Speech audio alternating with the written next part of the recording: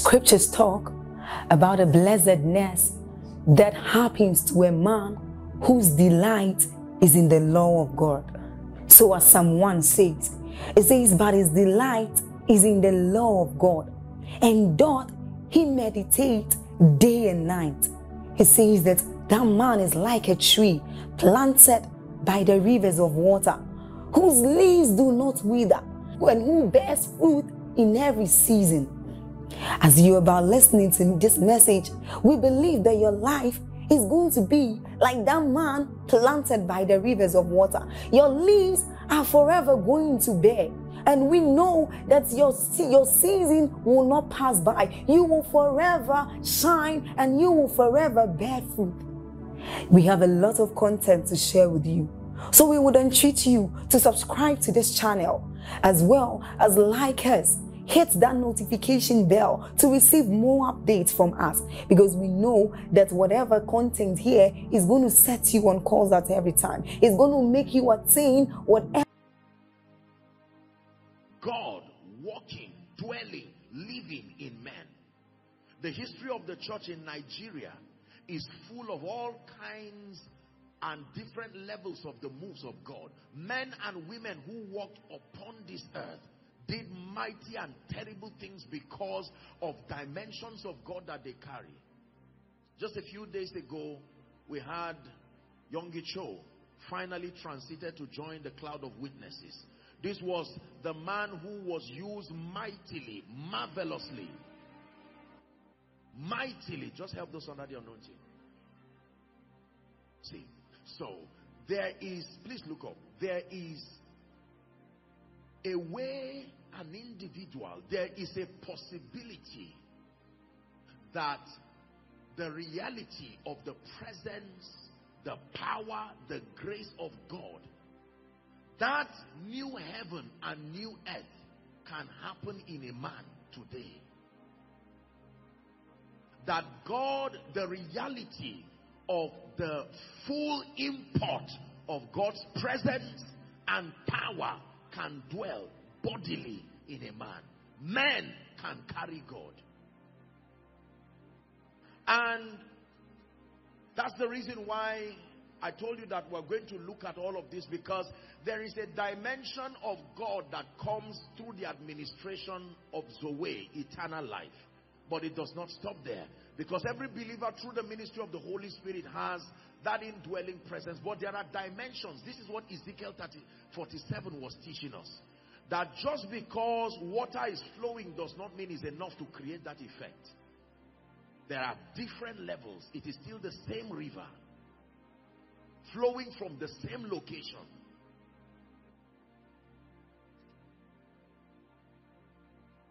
And I began to search. I began to study diligently what were the factors responsible for this manifestation, this godlike power that certain believers, certain humans seem to exhibit. There are men upon the earth, and there have been men from scripture who manifested certain realities that are not affordable in the world of ordinary men.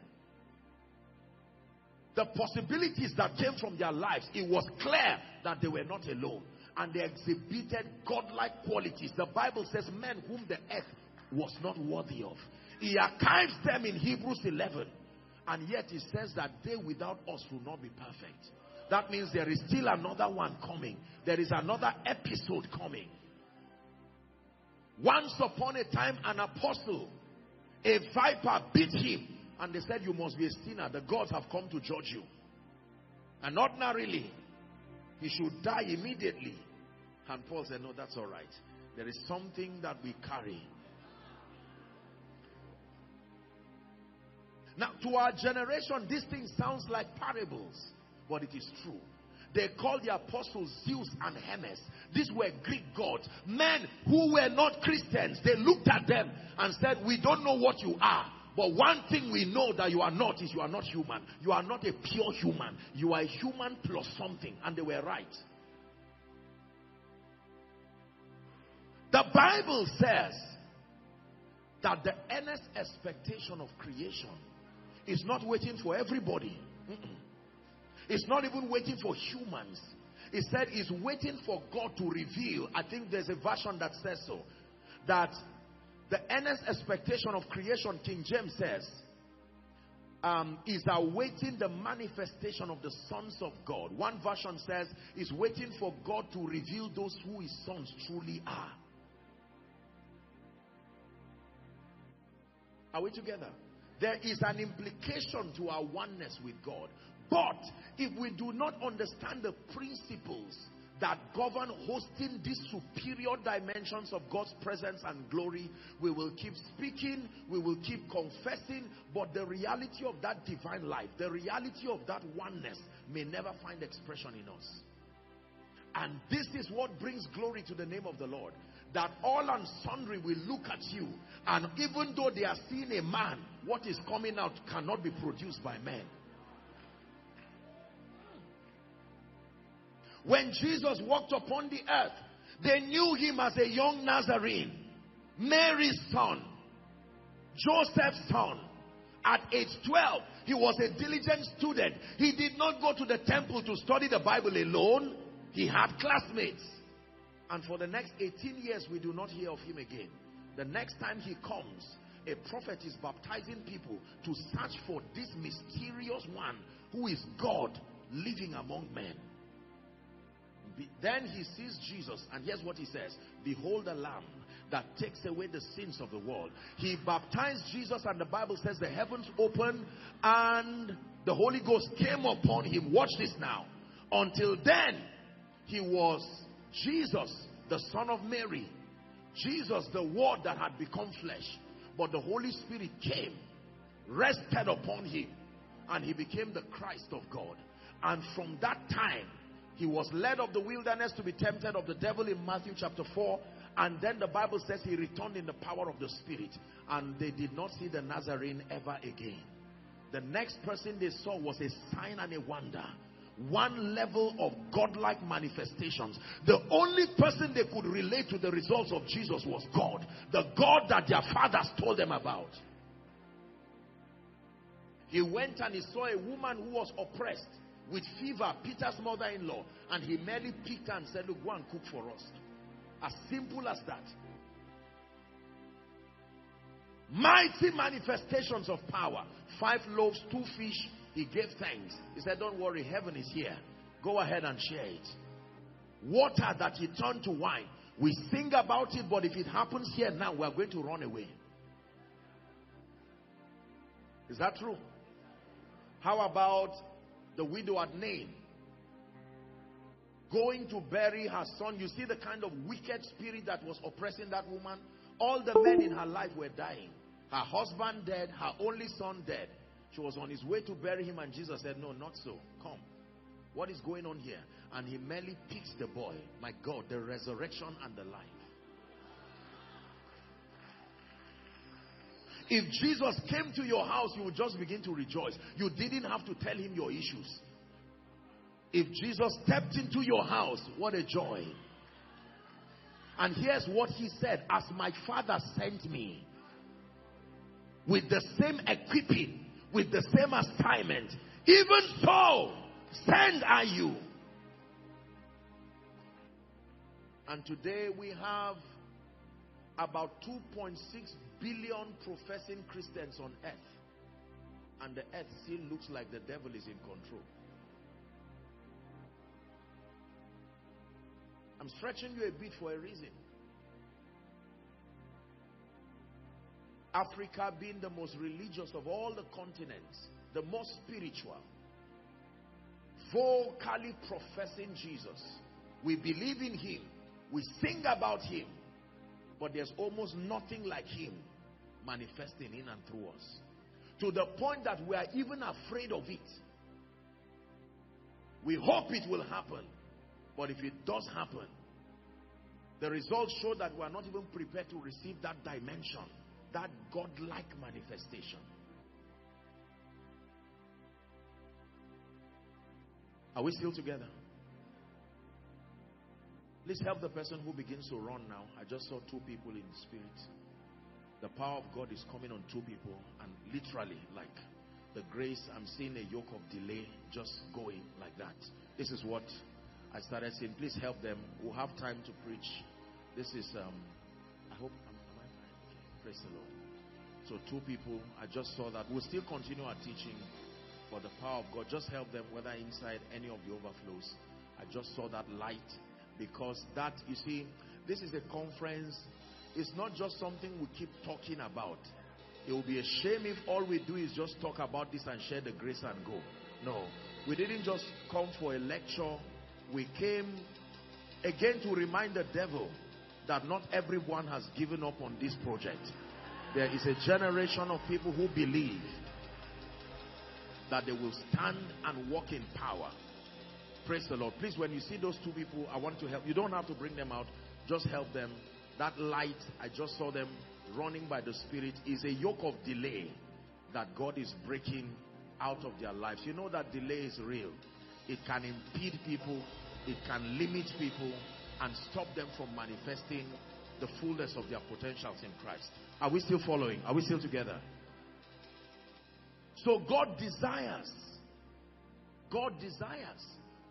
to reveal himself to man, but he also desires that man will carry such dimension of his glory. John chapter 15 and verse 8, here's what he says. He said, herein is our Father glorified. Herein is our Father glorified, when ye bear much fruit, so shall ye be my disciples. When ye bear much fruit, when ye bear much fruit, when ye bear much fruit. I'm seeing a lady, I hope I'm not, I pray that I don't get interrupted, but I'm seeing a lady, there's such power of the Holy Spirit coming upon her. She's been preparing her heart, and God has told you are entering a new season, and that season you're going to begin to experience the glory of God in a very, very remarkable and unique dimension. This is what the Lord is asking me to tell you. The Lord is saying a season is changing for you. Changing for you. And you are going to begin to carry levels of the power of the Holy Spirit. There are things you could not do before, but that in this conference you are accessing grace. Grace is coming to you from heaven. This word is for a lady. I'm saying, of course, when God speaks to one, he speaks to all. In the name of Jesus Christ, who is the Son of the living God.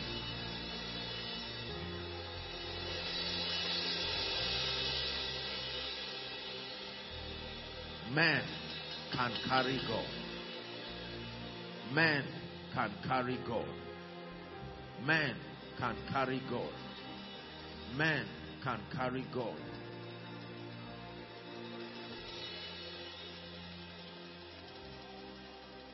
Madam, the woman wearing green, please stand up. Lift your hands. I curse that spirit right now. Out of her now. In the name of Jesus. I declare by the Spirit of the living God that everything that oppresses you and will not let you and your family go free, I declare right now, be delivered, be free now, and be free forever. Let the power of the Holy Spirit come upon you, and in the name of Jesus, let oppression come to an end now. In the name of Jesus Christ.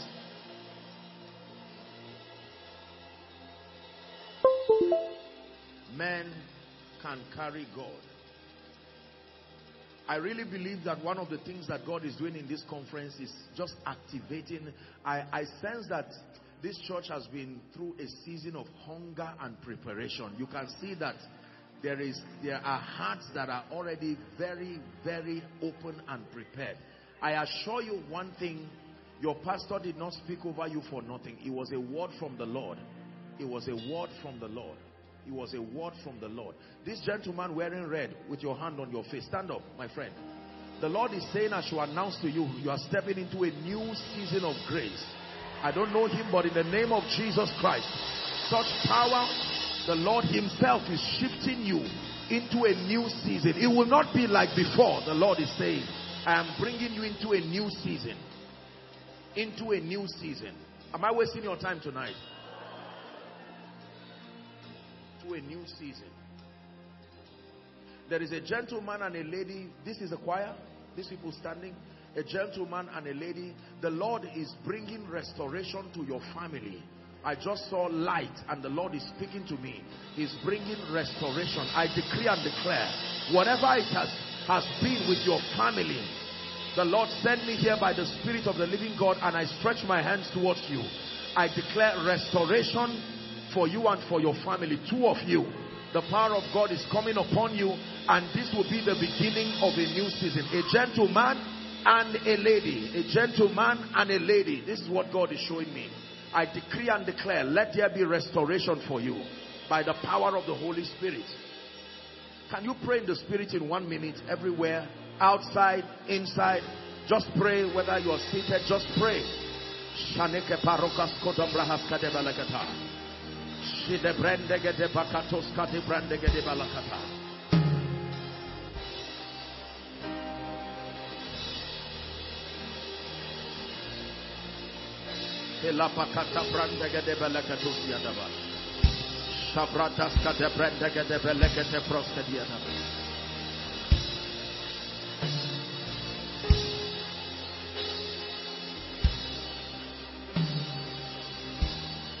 Hallelujah. Praise the Lord. Praise the Lord. Please sit down. We'll continue our teaching. I just saw light coming on a man. You are a pastor. I don't know where that man is, but I just saw light coming on him. Please let me just, it's not good to disobey the Holy Spirit in a meeting like this. Just be sensitive. I tell you, there is such glory. This is, listen, one of the things that you'll be learning in this conference is that men can carry their climate everywhere. You can stay with God and carry your spiritual climate.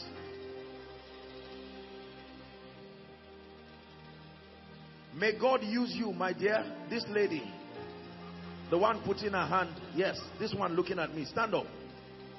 Not you, the one at your back.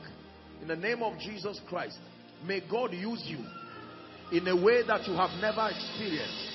May my God use you in a way that you have never experienced.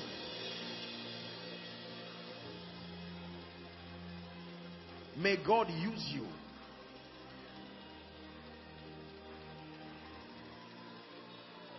There is a pastor. I will continue, but I'm saying there is a pastor. I'm seeing an impartation. You came here, there is,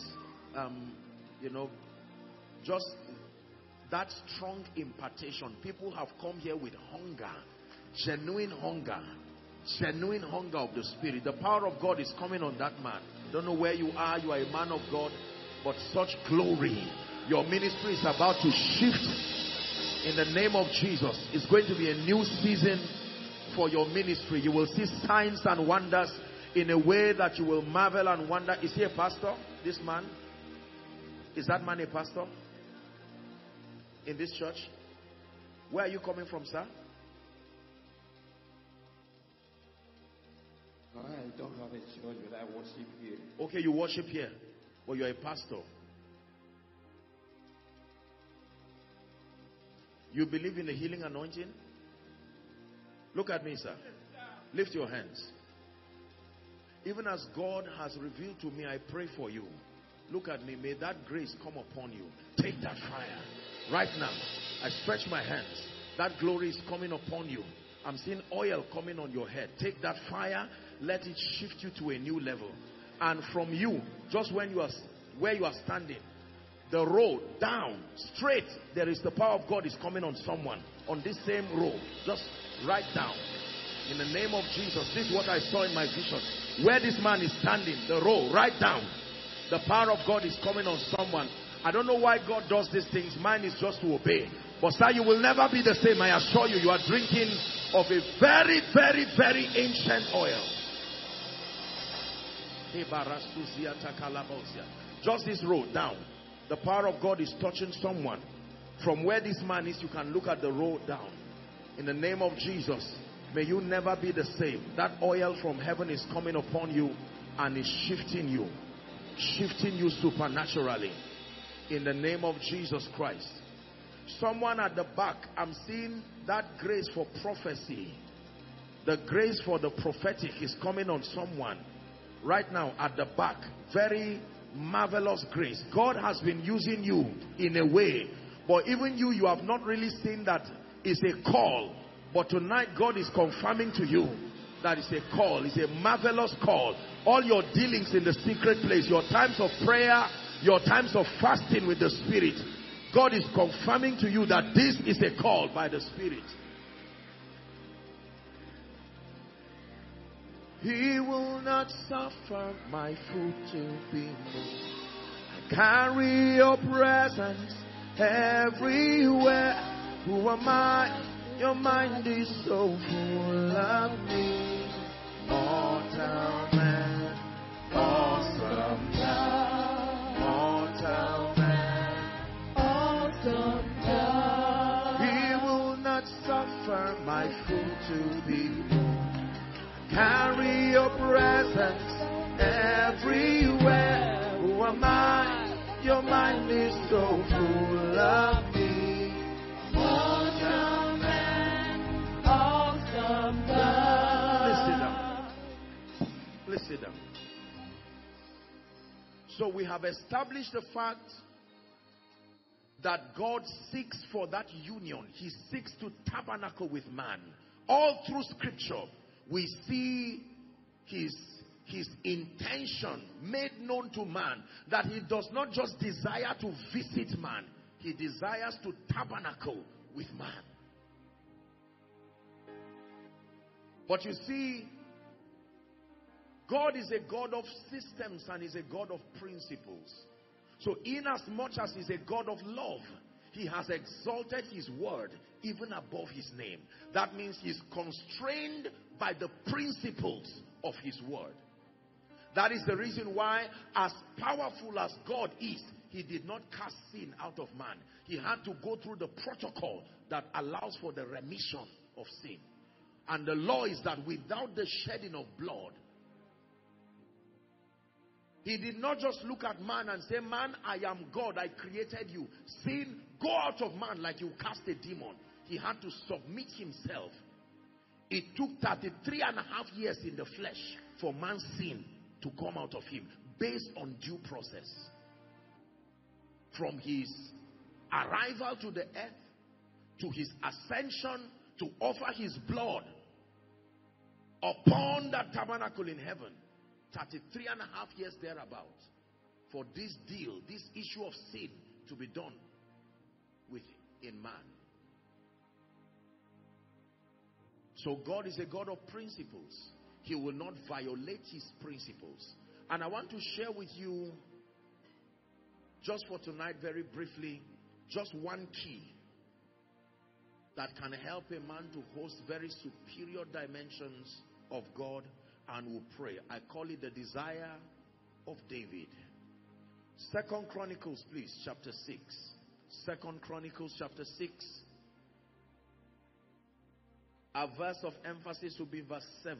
2 Chronicles, chapter 6. Please give it to us so that we'll hurry up. Now, this is Solomon. In fact, let's start from verse 1.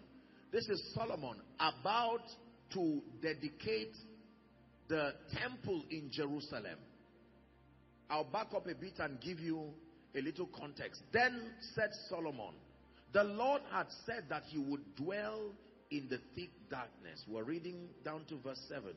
But I have built an house of habitation for thee, and a place for thy dwelling. How long? Forever. The key word, I have built. I have built. It did not just appear. I have built a house of habitation for thee. My intention is that it will be a place for your presence to dwell forever. Next verse. The king turned his face and blessed the whole congregation of Israel. And all the congregation of Israel stood. Verse 4. He said, blessed be the Lord God of Israel, who hath with his hands fulfilled that which he spake unto his mouth to my father David, saying, since the day that I brought forth my people out of the land of Egypt, I chose no city among the tribes of Israel to build an house in, that my name might be there forever. Neither chose I any man to be a ruler over my people Israel. Verse 6. But I have chosen Jerusalem, that my name might be there, and have chosen David to be over my people Israel. Verse 7. Now, it was in the heart of David, my father, to build a house for the name of the Lord God of Israel. And the Bible says that in doing so, it was a good thing. Are we together? Now let's go and see what happened with David. This is Solomon the son. Having built the temple, he's dedicating it now to the Lord. And he makes reference to the motivation that led to that construction. Are we together? Let's go to Second Samuel 7. 2 Samuel 7. Let's start from verse 1. The first instruction is from verse 1.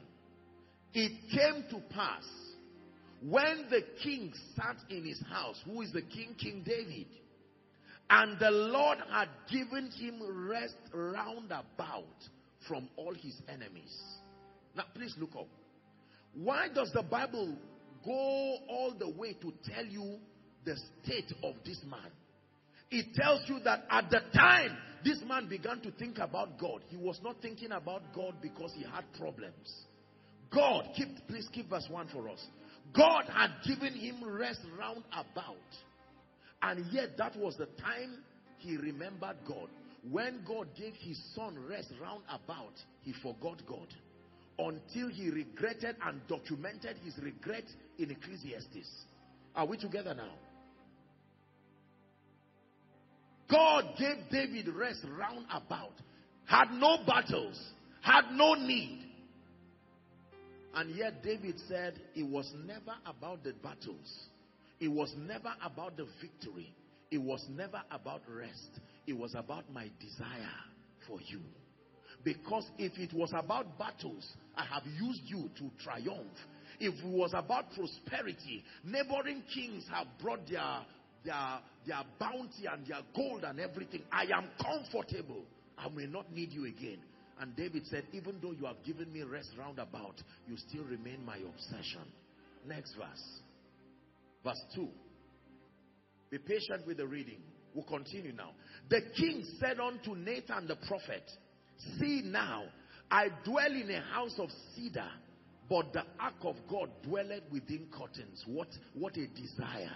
He's saying, look, as I'm sitting down right now, I'm not thinking about my throne. I'm not thinking about succession. Why would I sit down in this beautiful palace? And I know that the ark of God, the same ark that brought me victory, the ark that was a representation of the presence of God, is still kept somewhere with curtains. Verse 3. And Nathan said to the king, go, do all that is in thy heart, for the Lord is with you. There is something in your heart, even as a successful man. You are concerned about the fact that that desire and that longing in your heart, the longing that was there whilst you were a shepherd, even in the midst of all the achievements now, what else do you need? You are king. Enemies have been defeated. Your kingdom is experiencing peace. But David said, I still have a desire. There is a desire in my heart. My desire was never fame. My desire was never just to use God and find rest. I have found the rest. And yet, Lord, you had rest in heaven too, round about. And yet your heart was on me. Now you have given me rest. My heart is still on you. Desire. Pay attention. Next verse. Are we still following? Verse 4. It came to pass that night that the word of the Lord came to Nathan, saying, go and tell my servant David, thus saith the Lord, shalt thou build a house for me to dwell in? That means God was watching from heaven the contemplation of a man's heart. And he was saying, God, I can't sleep. I'm a king. I have everything. But I need to be able to build you a place, even in my lifetime. And God was revealing to a prophet and said, look, the desire of a man who loves me.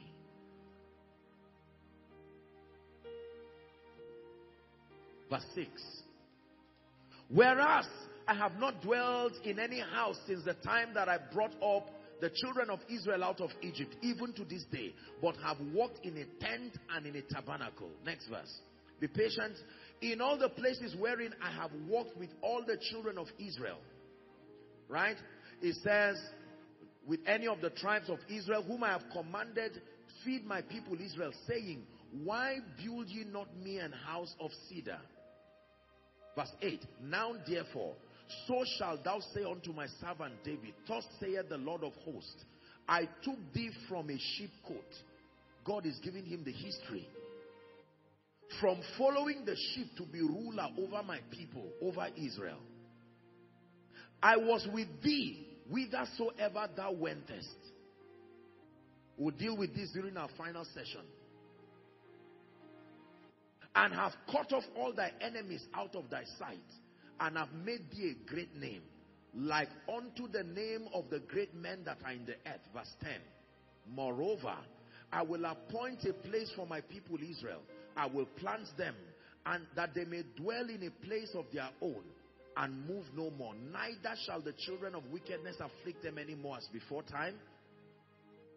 And as since the time that I commanded judges to be over my people Israel, and have caused thee to rest from all thy enemies, also the Lord telleth thee that he will make thee a house. We're reading to 18. And when thy days be fulfilled, and thou shalt sleep with thy fathers, I will set up thy seed after thee, which shall proceed out of thy bowels, and I will establish his kingdom. Look what is happening to him. He shall build a house for my name, and I will establish the throne of his kingdom forever. I will be his father, and he shall be my son. If he commit iniquity, I will chasten him with the rod of men, and with the stripes of the children of men. But my mercy shall not depart away from him, as I took it from Saul. I will put away before thee. Whom I will put away? Whom I put away before thee.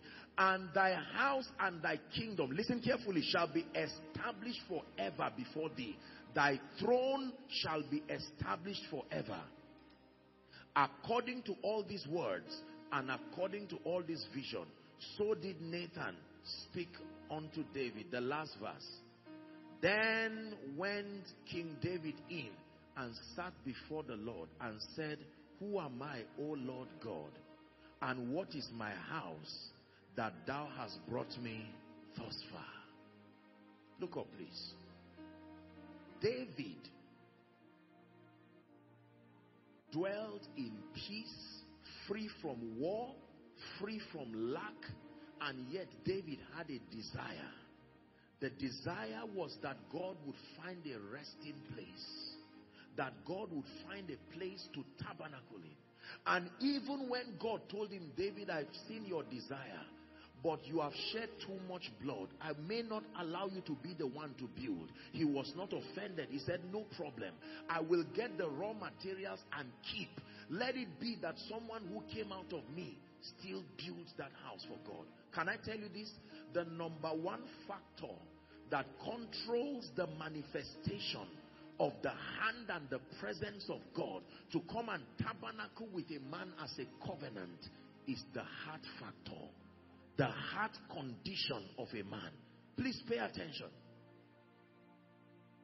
The heart condition of a man, according to scripture and in my experience, is the greatest determinant of the presence, the power, the grace of God. You've heard me say it again and again. We have taught that the secret to power, the secret to the glory of God is just prayer and fasting, and that is wonderful if your heart has been worked on. Every other thing in this kingdom finds its place when your heart condition is right. Can I tell you this? No matter the spiritual activity you are involved with, if this heart factor, if your desire has not been screened and edited, you may never hold certain dimensions of God's presence and power. Herein lies the frustration of many people who are actively engaging in spiritual activities, but wonder why, in spite of everything that I do, I don't seem to be able to carry the level of glory that I desire. Can I tell you this? You don't know if you truly love God when you have needs. You know if you truly love God when your needs are met. That's why the Bible put that scripture there. David had found rest. Do you know what happens to a human when he finds rest? I understand you need God because you need to build. I understand your children are still in school and you need school fees. But there is something about the state of a man's heart when he has no need again. David, tonight, our assignment is to obtain grace from God. That impartation of the desire of David, it must come upon your heart, that you can look at wealth and riches. You have risen to the highest level in your profession, and yet you can come before him and say, there is still a desire, oh God. The same desire that was in my heart before I started is the same desire in my heart now. Please do not assume you understand what I'm saying. As simple as this is, if it is the God of heaven you want to walk with, you want to carry power and grace and presence, trusted with influence over nations and territories, beyond fasting, beyond praying, beyond spiritual activities, the heart of man. The greatest factor that invites God to tabernacle with man is his heart. Search me through and through till my heart becomes a home for you. Listen, the desire of David is one that has inspired me and changed my life. Why would a king who had found rest round about sit down and his if I were David, my contemplation would not be God, oh. May God forgive me, but who knows? Do you know what it means to find rest round about? You have estates, you have houses all over the world, you have accolades to your name, you have children who are obedient, succession is in place. What do I need you for again? David said, I have a desire. Prophet Nathan, you are a prophet. Help me tell God, I will not rest till I find a place for him in my lifetime. Lord, I will not rest till everything you have given me praise you. Till everything you have given me reveals Jesus. Do you know, every time God sees men who are ready to give all to prove him how much they love him, they attract his attention immediately. Now you will understand John 14:21. Please give it to us. John chapter 14 and verse 21. John chapter 14 and verse 21. If you can see it and it's projected, can you read for me? Ready? Read, please. Let's do 23. Let's do 23. 1, 2, read.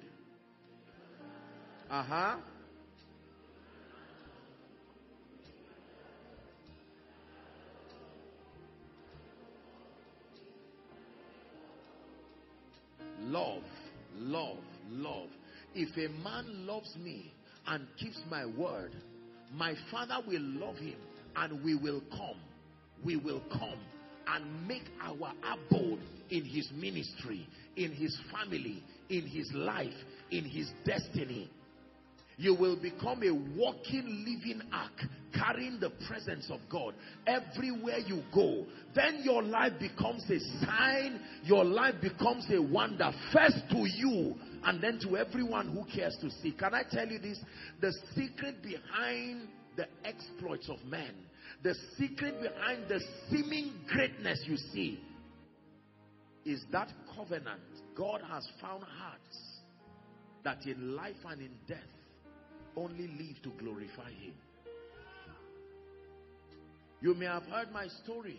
Many years ago, the Lord spoke to me and said, son, if you will let men see me, there is nothing I will not give you.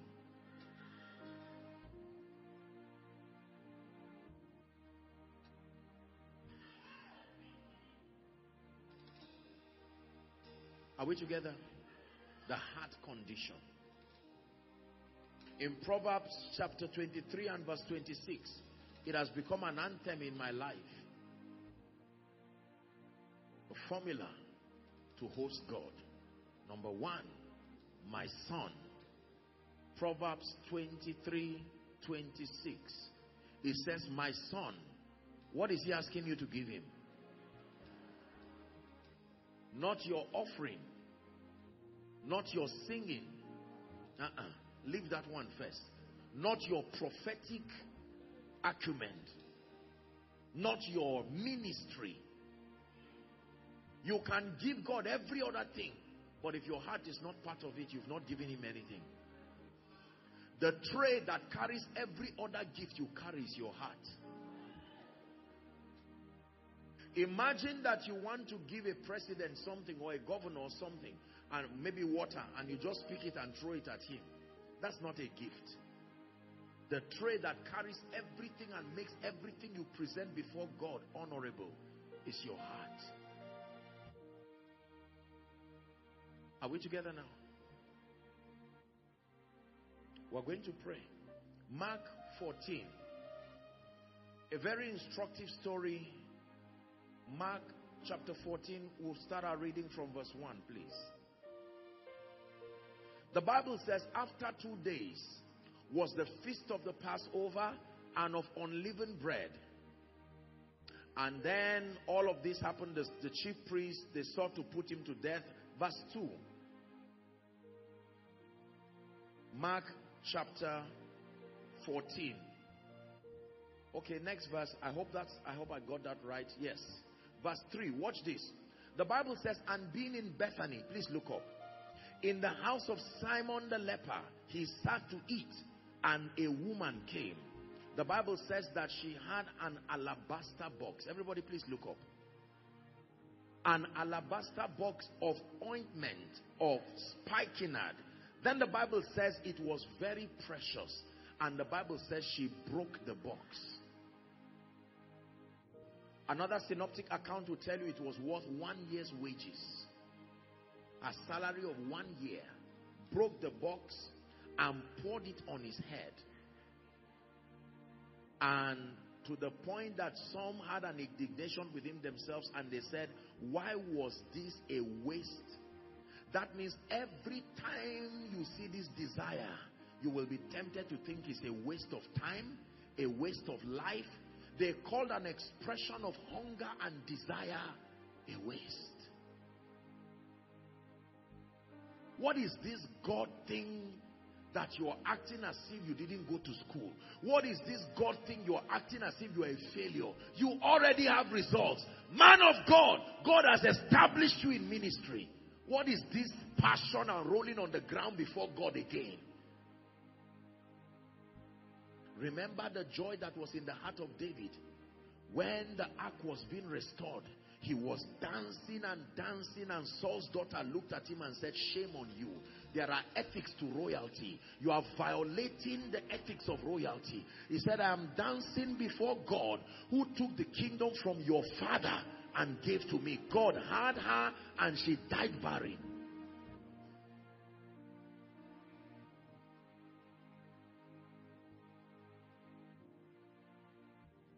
I have preached this message for as long as I can remember. Yet, surprisingly, people listen, but they never truly get it.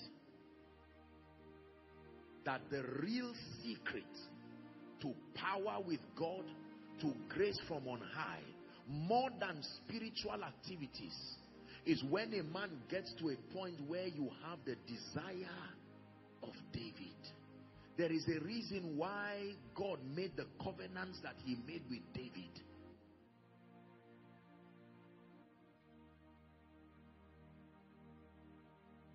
The heart factor.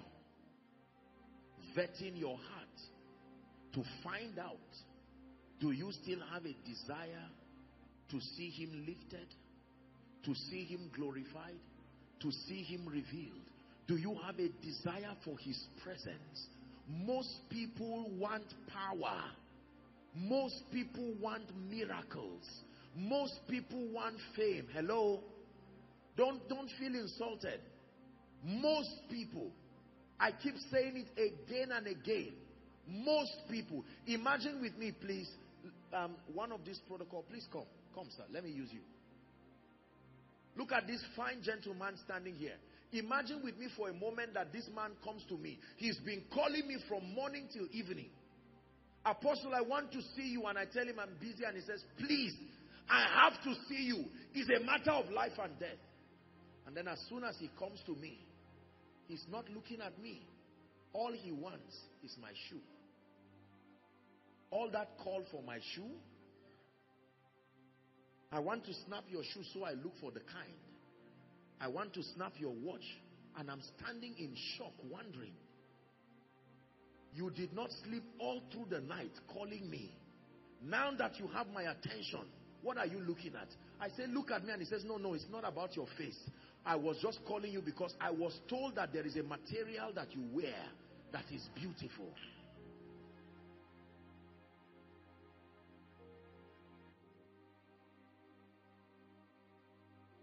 Lord, I'm not here to complain about my many struggles, for by your Spirit and your grace, I'm confident you suffer. I'm here to say I love you. I'm here to say I adore you. I'm here to say I love you.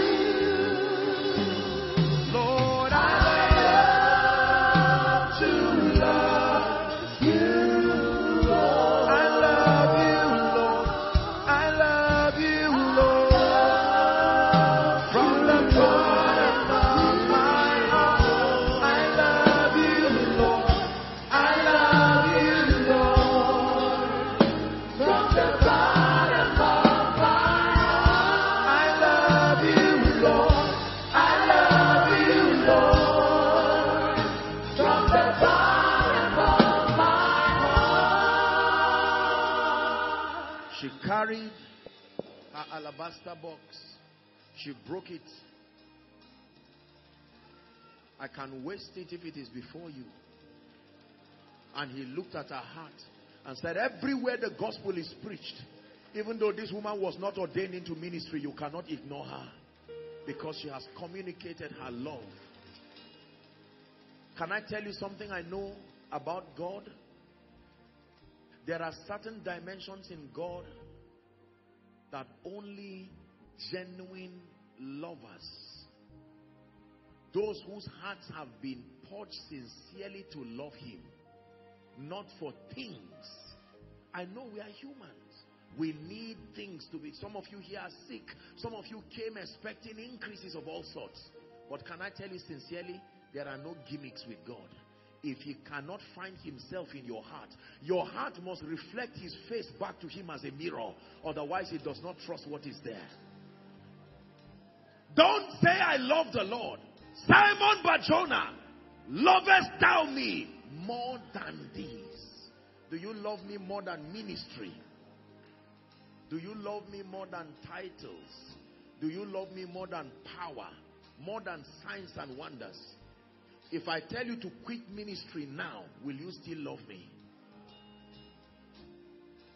If I tell you you may never drive a car in your life again, will you still love me?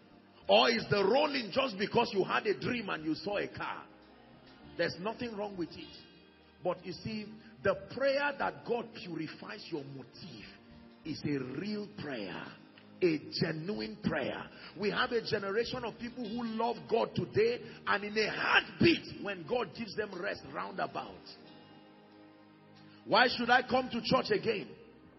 I've gotten what I'm looking for. Why should I come to church again? I'm now a politician. I'm busy traveling around. I'm now a leader. I'm too busy. I will follow online one day. And God says, I knew it.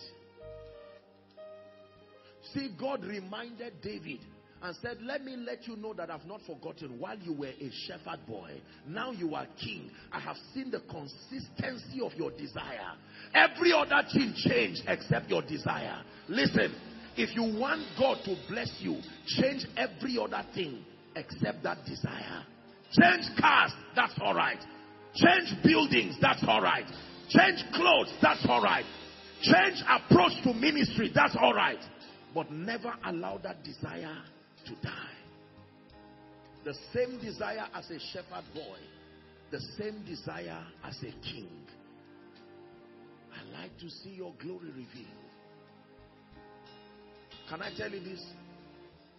If I have any fear in my life at all, it's not losing ministry. If I have any fear in my life, it's not losing power. If I have any fear in my life, it's not losing my name or what you call reputation. If I have any fear in my life, it's not untimely death. If I have any fear in my life, it's to get to a point where that presence, where my heart condition, my heart now exalts something above God. You can exalt prayer and fasting above God. You can exalt Bible study above God. The Bible talks about God, but God is a person. You can even exalt heaven above God. You can exalt breakthrough above God. My son, give me your heart. You want to host God? This is the secret. Most of my encounters, I tell you, they did not come because of any effort per se on my own part. There is one thing I can tell you. I sincerely and truly love the Lord. And I desire for his name to be lifted and his glory to be revealed. If ever I pray for power, it's not to make a name. It's so that God can give me the privilege and the opportunity to be an extension of him to people. Everything starts and ends with him.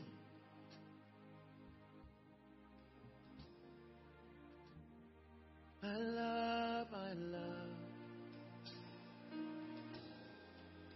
love your presence. I love your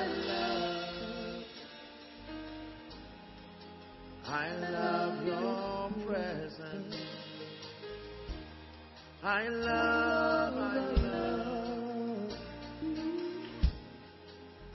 love you, Jesus.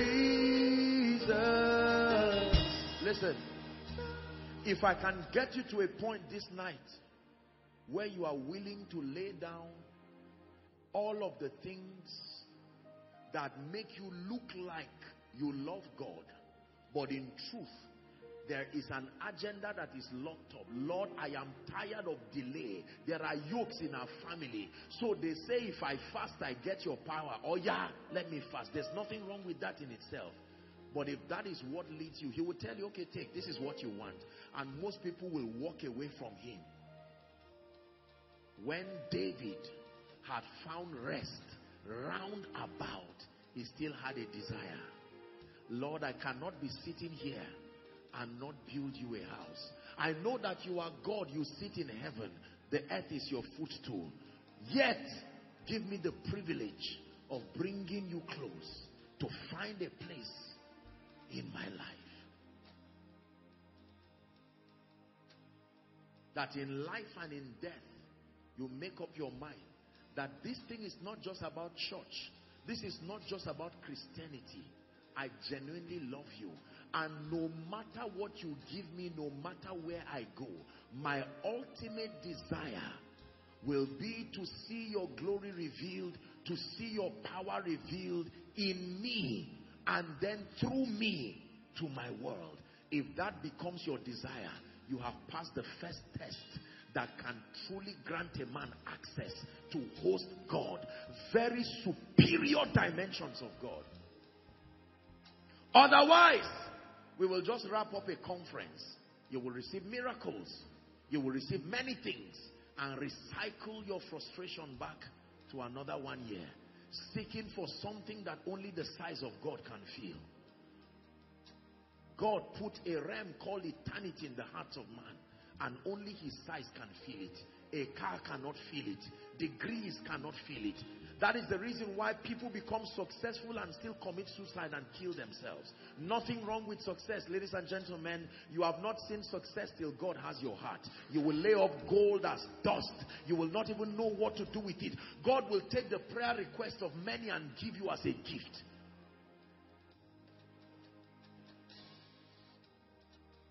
I made up my mind. It was a vow and a covenant with God. I said, Lord, if there is anything, whether ministry, power, if it has the ability to make me lose that presence, if it has the ability, I rather not be known in my lifetime. And yet my love and my passion for him, my desire to see him revealed, remains unchanged. Heaven for me is him being with me. Heaven is not when I fly through the skies. No. If he's not there, I don't want. If he changes his location to hell, then may I never go to heaven again. It is not about the location. It's about the person. It's not about the throne. It's him who sits on the throne. If the throne is empty, what should I do there? I have no business with the throne. You have to understand this. If he's not in the church, may I never have anything to do with church. If he's not in ministry, may I have never have anything to do with ministry. If he's not in my prosperity, may I have nothing to do with it. It becomes the epicenter of my pursuit, that I desire him more than life. And he says, this is for me. Let's go to the next level. Can I be sincere with you? I apologize if I sound harsh, but many of us, I can tell you the reason why you are unable is not because the devil is so powerful. It's because there is a corruption in the sincerity of our heart. This heart thing. You can fast for 40 days and from day one, the heart is already corrupted. You will enjoy the mercy of God. But I tell you, if it is heaven you want to host,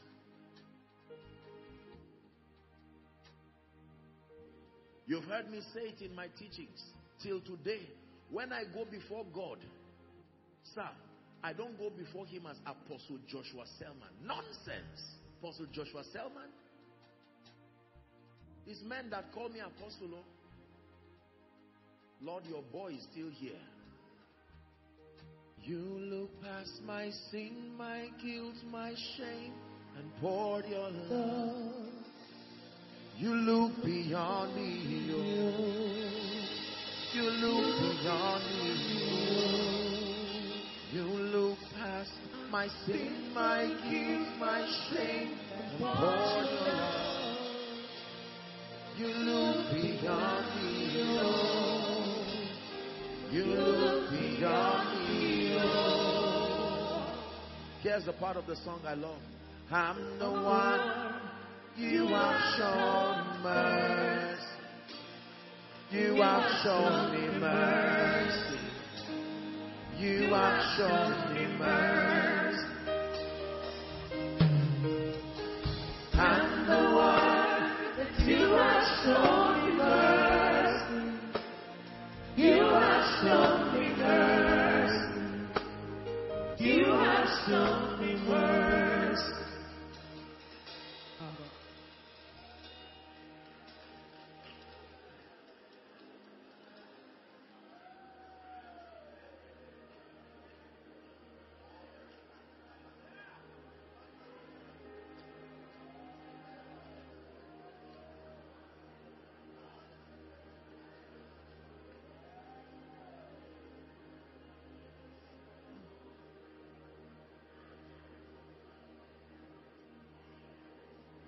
You want to host God, you must love him.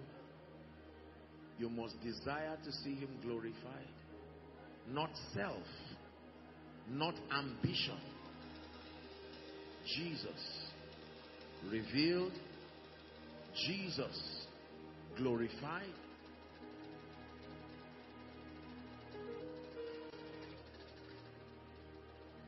And with our hands lifted up, we will worship our King. And with our hands lifted up, we come before you rejoicing.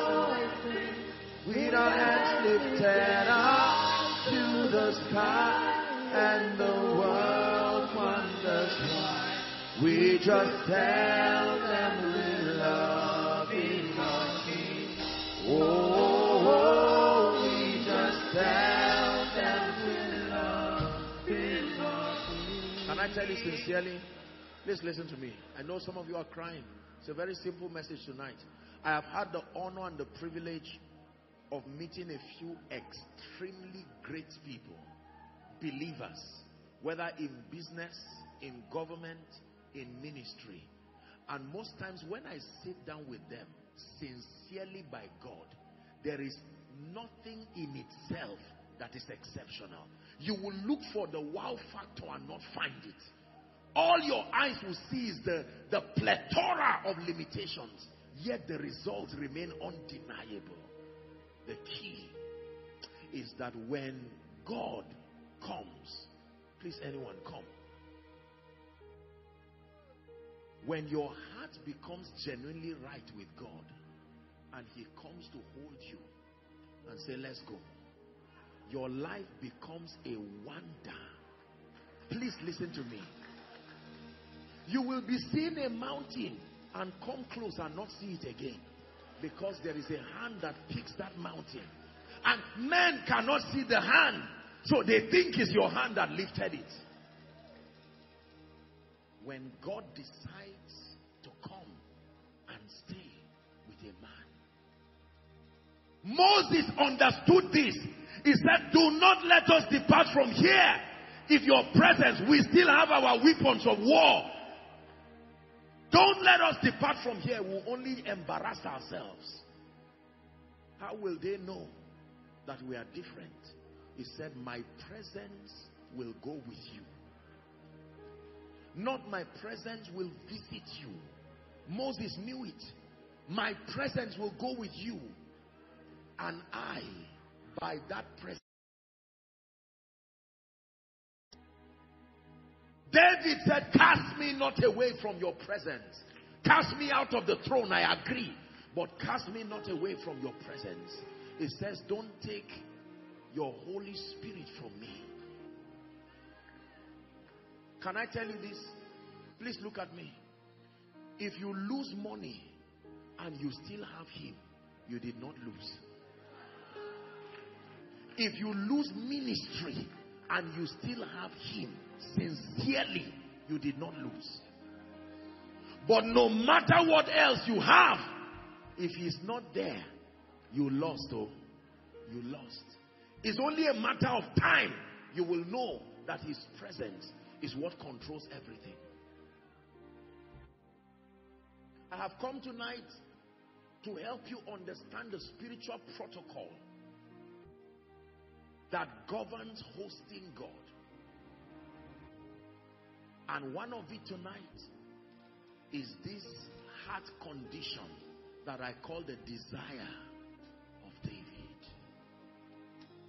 I desire you more than things. I desire you more than rest. I desire you more than money. Can I be sincere with you? This is the grace and one of the mysteries that has kept your precious pastor, the man of God, 20 years with all that has happened. I sat back there and while I was watching, I said, this is my message. When you see results that humans cannot produce, you know that God was involved in it. And I am telling you that it's not a parliament that calls Him to come. You don't vote Him to come. Your heart condition is the magnet that draws His presence to you. There are magnets that are weak. They may not be able to draw much, but there are magnets that are powerful. They can lift cars. You can use them and lift cars. Your heart is that magnet. When you love the Lord, you can sit down and an anointing will leave a conference somewhere and come and meet you in your room. While you are there saying, Lord, I may not have all it takes to serve your purposes, but if for any reason you can find a vessel in me, I am available. And that anointing will leave a conference and come and meet you in your room. Some of you are crying because God has been showing you this message in dreams. You have not been understanding it. God is saying, it's not that I cannot lift you. It's not that I cannot open a door for you, but your heart condition. Many times I restrict my blessings to preserve you. Because as it is, if you find rest in this condition, you may not even be a Christian again. Have you not seen people who were workers in church and God just lifted them, they went abroad and they came back like demons?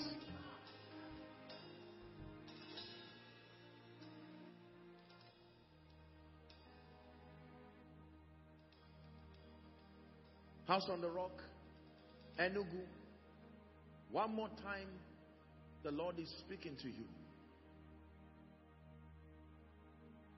Don't just lift your hands, lift your heart. Lift your heart. That you can give him your heart and say, Lord, from today, you are my obsession. Blessing or no blessing. Lifting or no lifting. I will teach my children your ways. Even when I sit on the throne, I will never forget you. You have become my obsession. As simple and childlike as this is. And he comes to you in power and will invest levels of his presence upon your life that you will be surprised. You will watch doors open. Brothers and sisters, you will see God do things in your life that you will marvel and wonder. People will look at you and they cannot add up where the result is coming from. But then it never stops happening because there is divine presence. You have captured levels and dimensions of God. Please don't miss tomorrow's sessions. When I found this secret, I said I will never let it go. My heart, my heart, my heart. More than my prayer, more than my preaching, my heart, my heart, my heart. Lord, I love you more than anything. I love you more than ministry. I'm not serving and loving you and desiring to see your kingdom come just because I'm succeeding in ministry. Even if I were failing, my passion would not change. Change everything in your life, but leave that desire. Leave it there. Leave it there. Don't replace it with things. Don't replace it with titles. Don't let age fade the desire away.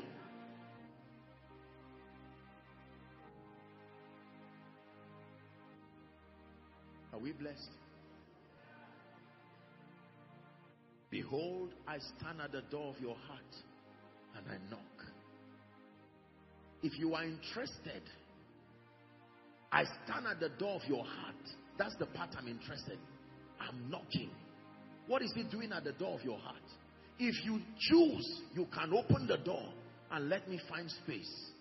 But if you think your heart is full and you are too busy, I am patient, I can let you be. But you can open that door and I can come in and you shut that door and I will eat with you.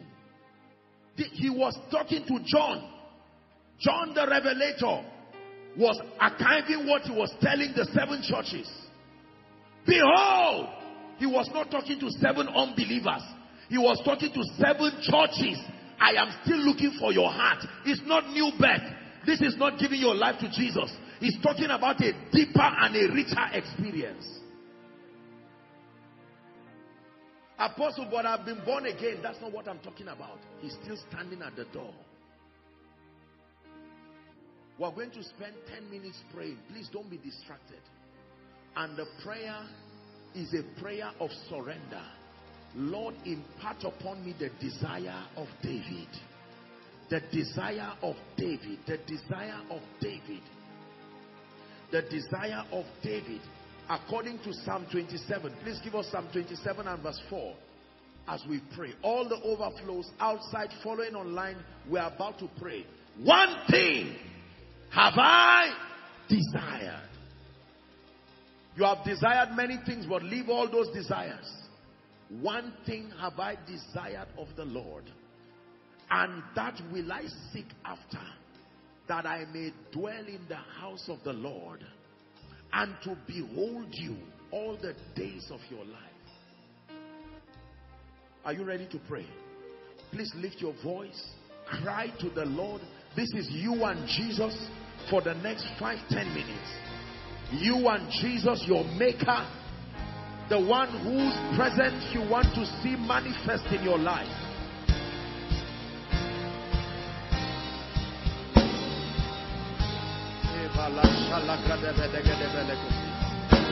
Someone is praying. Someone is praying. Let it be from the depths of your heart.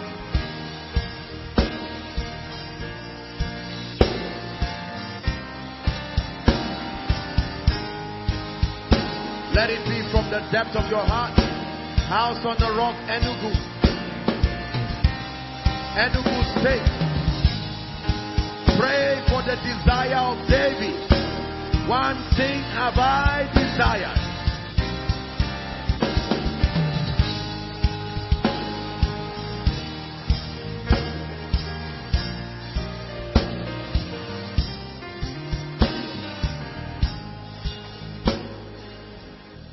Are you praying? Please pray. Don't be tired. Take it serious.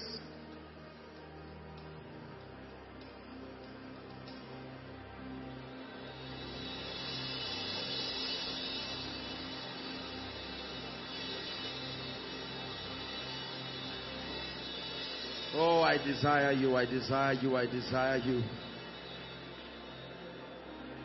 The fullness of your presence and your glory in my life.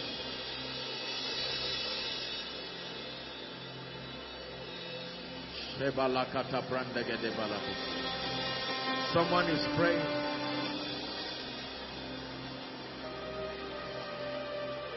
Nothing can take your place in my life. Nothing. Absolutely nothing. Dethrone every idol. Idols of achievement. Idols of vain desires.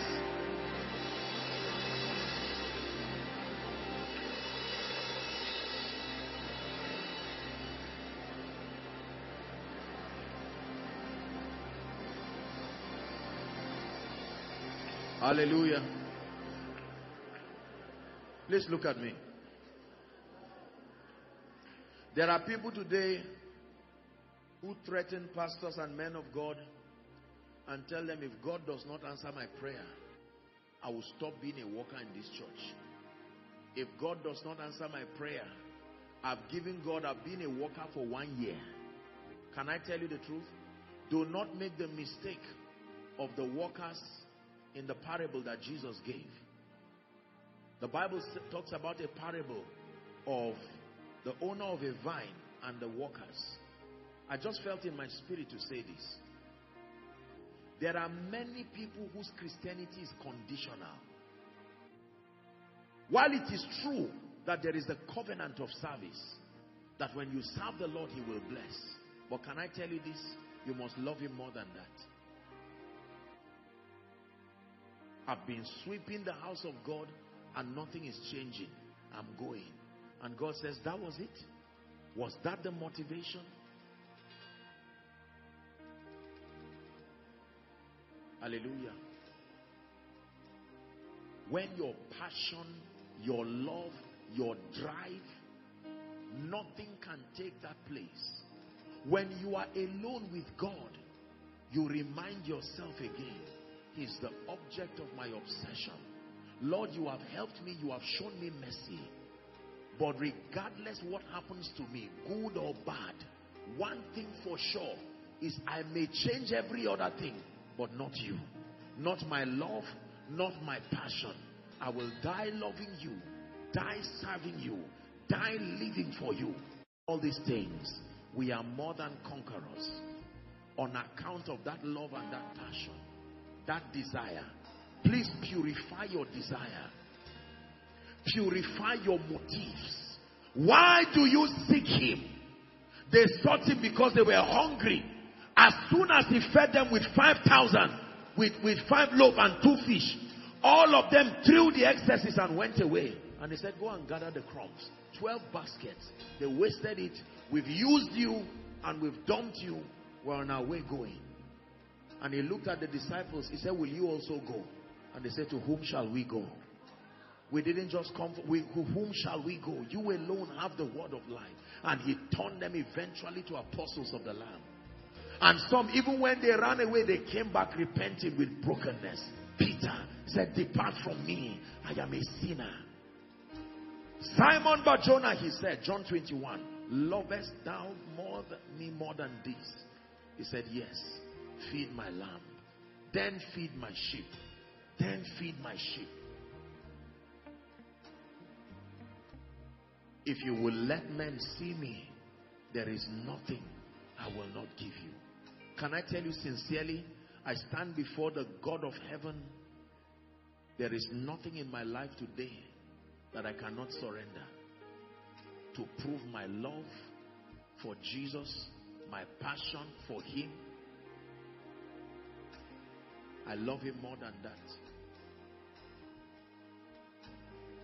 And my assignment tonight is to impart upon you that desire of David. I don't know how God did it in my life, but it's my prayer that what he did to me, let it happen for someone in this place this night. In the name of Jesus, that no amount of money, no amount of lifting will ever make God look like a nuisance in your life. That you will not just carry him like an extra luggage. That divine presence, you will love the presence of Jesus more than power, more than ministry. If that happens to you, then you will also get the blessing of David. Don't claim the blessing of David. The blessing of David is dominion, to find someone to establish his kingdom. Today when you look at Israel, the symbol of their flag is the star of David. Not the star of Abraham. No, the star of David.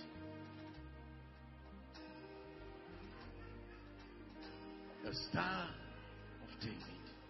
Listen to me. It was on the strength of this that I started having encounters. It was not just fasting and prayer. Many of the encounters I've had today that have changed my life, it was God coming to me. And it has not ended. Coming to me. My son, let me open this to you. You can open this Bible and search, and there are things you will never see until God comes to you. He brings them. There are things that are not studied. He comes and brings you into that body of truth. You know, it's easy for men of God to want to take pride in things like this, to make it look as though it's our doing. It's not true. There are some things that only God comes to pick you. Signs and wonders. This grace for signs and wonders that you see, brothers and sisters, I don't think I would have had the strength and the stamina to go through it and get it that way. With the sincerity of my heart, loving Jesus. And here he comes again. He promised that if you love him and you mean business with him, you will find him. You can find God and you can host him. And a generation can know that you carry him. I pray for you.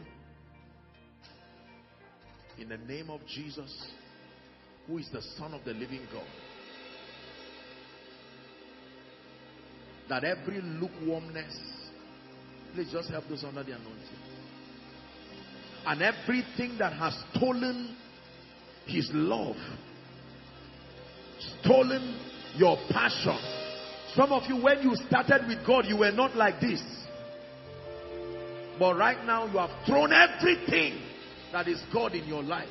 Just the routine of church. Sunday, in and out. But your heart is no longer with him. He's speaking to you seriously. There is need for that restoration. Because In this end time, there are mighty things and marvelous things that God is doing in men and through men to the nations. But he needs people who love him sincerely. Please look at me. I just sense in my heart to use this opportunity and make an altar call. Can I do that?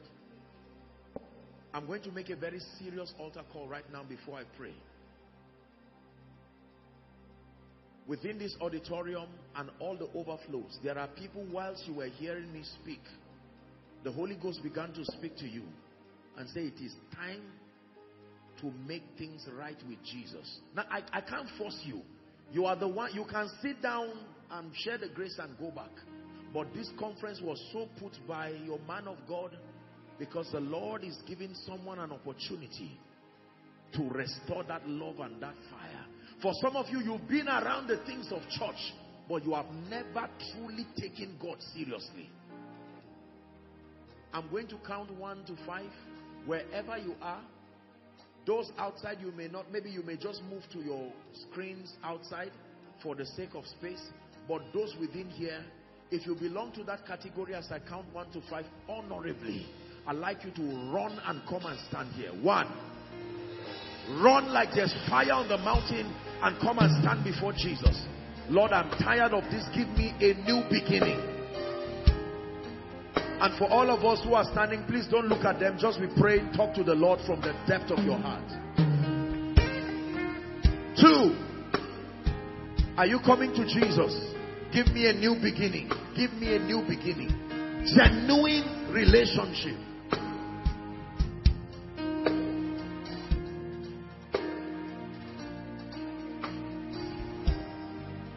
3. Someone is running to Jesus. Don't be distracted. The few minutes that we have, don't waste it. These are moments of destiny. If there's no space, just stand at the aisles while we pray.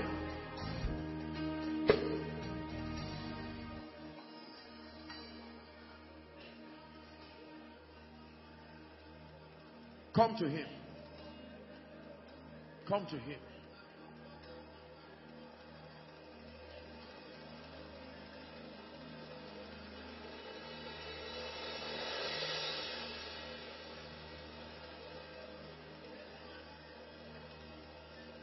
Four. One more count and we're done. If you're still sitting, please rush and join them.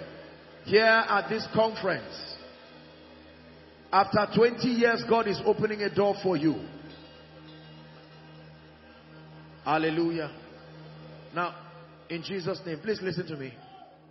Some of you here are giving your heart to Jesus genuinely and sincerely for the first time.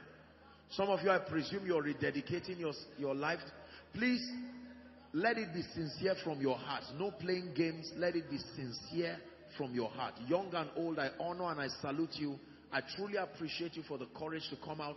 Those in the overflows, thank you. Following online from whatever nation, we're about to make the altar call. I'd like you to be part of it right now. You're following in your home, your office, your device. Please participate right now. I want to plead with all of you who are in front. Can you lift your right hand as high above your head to the heavens? Jesus is here.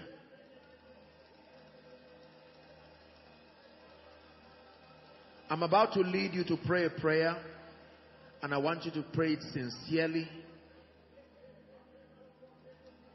A miracle happens when we pray. A miracle happens when we pray. More so when we pray in faith. Please say after me loud and clear, inside, outside. Say, Lord Jesus, tonight I have heard your word. I need your life, your presence, your glory. I repent of my sin. I declare that I do not have the power to save or help myself, but I believe in Jesus. I believe that you are the Son of God. I believe that you died for me. I believe that you shed your blood for my sin, that you rose again for my justification. Right now, I ask you to come into my heart. Be my Savior, my Lord, and my King. I declare that the power of sin, Satan, hell, and the grave is broken over my life. From today and forever, I am a child of God. Please keep your hands lifted. Father, thank you. In the name of Jesus Christ, I pray for you by the authority of Scripture. I declare your sins forgiven, and I declare that the Lord is giving you a new beginning. Please help two of them. The power of God is coming on two of them right now. There are two people just here. I don't know. I just saw that in my vision. Among those who are out here, two of them, I just saw the power of God coming on them. In the name of Jesus Christ, I declare this experience will launch you into a new season. Not just that woman. There are two independent people aside from her. The power of God is coming on them. In the name of Jesus Christ, I pray for you that the Lord himself will use you mightily. You will experience his grace supernaturally. And I pray for you in the name that is above all names. Let this be the beginning of a new season in your life. A season of fire, a season of passion. In the name of Jesus. That you will love him above and beyond anything that is in this life. Nothing should take his place in your life. For in Jesus' name I pray. Amen and amen. Now, I'm going to ask you, I presume, okay, what will happen is you return back to your seat rejoicing. If for any reason there is a call for those who have given their hearts to Jesus Christ, please do well to make yourself available. But before then, I'm seeing some counselors passing a slip. Do well to collect it before you go. Please be patient. Make sure you have the slip. Can you lift it up? Let them see what it looks like. So you can pick one. Just pass it. Make sure that you pick it. Go back to your seat. You can just fill it legibly and hand it over to any of the officers after the service. The Lord bless you and honor you. Please let's rise as I speak over your life. We have about 5 minutes and we're done for this morning. The message tonight, do not forget, is that God desires to tabernacle with men. He's proven that man has always and remains his obsession. From Genesis to Revelation, God's object, God's motivation is love. The object of that motivation is man. Above and beyond anything else, he desires man. He loves man. He's unashamed to declare his vulnerability towards man. But for him to tabernacle with man, there are conditions that must be met. Chiefest among them, as we've discussed tonight, is the heart condition. More than other spiritual principles that I'll be teaching you, the heart of man. And God granted us grace to look at the simple message through the life of David, that a man can have that desire. Psalm 27. One thing have I desired. Let that be your desire. I pray for you in the name of Jesus. The grace to hunger, the grace to love Jesus, the grace to passionately desire him and to seek him all the days of your life. I declare that that grace comes upon you now. Say amen. Say amen. Say amen. And then I pray for you. Everything that fights that desire in your life, whether it's an addiction, whether it's a habit, whatever it is, in the name of Jesus, here at this conference, we declare it broken forever. Any wrong association that fights that place of Jesus in your life, every wrong pursuit that attempts to fight that place in your life, in the name of Jesus, you are set free from such associations. And I pray for you. May the Lord reintroduce himself to you. In visions, in dreams, through scripture. May you have fresh encounters. In the name of Jesus Christ. From now and all through this conference, I declare fresh encounters. In the name of Jesus Christ. Now, Just a counsel in 1 or 2 minutes, and then I'll be back to my seat. Let me give you an advice. Hello. Scriptures exhort us from the book of Proverbs. It says, my son, attend to my sayings, incline thy ears to my words. Let them not depart from thy eyes, and keep them in the midst of thee. As you have listened to this message, we believe that you are going to reap the blessings thereof if you attend to these words as well. That you will keep these words in the midst of your heart. That no matter the circumstance, your eyes are going to be fixed on these words. And as you have been blessed, we will tell you to share this message. Be an evangelist by sharing to others to be blessed. And then subscribe to this channel for us, because we have loads of videos, we have loads of content that is going to make you blessed, that is going to set you on course, that is going to set you ablaze. And don't forget to like for us. Thank you.